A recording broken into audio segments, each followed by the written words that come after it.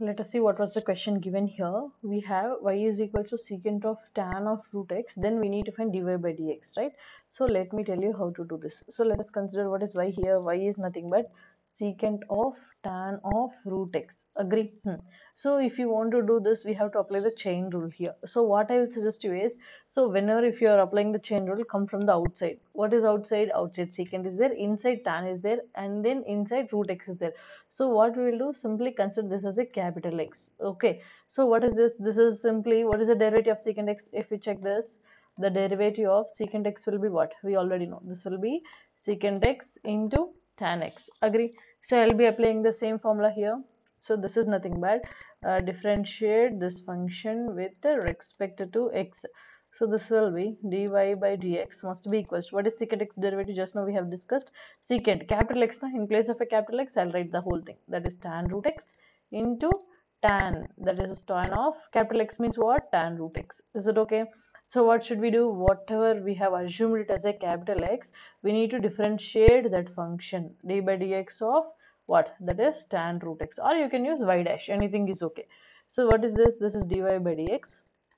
So let me write it down. This is secant of tan of root x. Okay, and this will be tan of root x. Is it okay? Yeah. And what is the tan x derivative? If you remember, we know that the derivative of tan x value will be what? Secant square of x. So tan x value will be secant square of x. If you want to apply here, root x is given, so simply take it as a capital X. Let me take with the other color. So take it as a capital X. What is tan x derivative? We know that tan x derivative will be what? Secant square x. What is x? X is nothing but root x.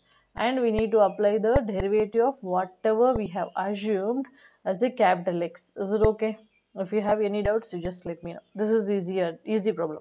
So this will be dy by dx must be equals to secant of, this is tan root x, into this is tan of tan root x. Is it okay? And this will be secant square root x. Is it okay? What is root x derivative? If you remember, we have done in the earlier problem. That will be in the playlist. You can check it out. So we know that d by dx of root x value will be what?